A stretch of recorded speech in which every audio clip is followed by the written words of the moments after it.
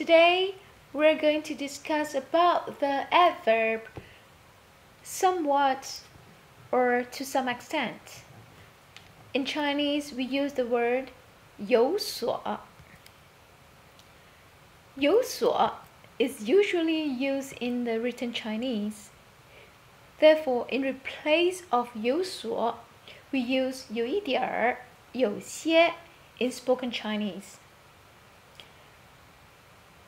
In a sentence construction, 有所 is placed after the subject phrase,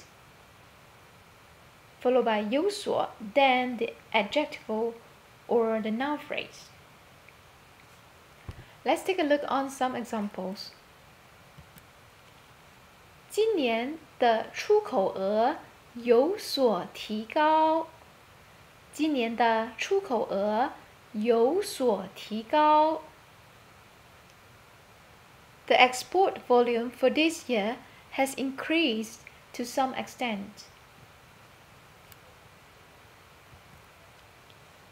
最近几年进料加工有所减少。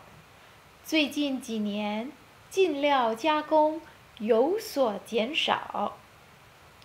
In recent years, processing with imported materials has somewhat decreased.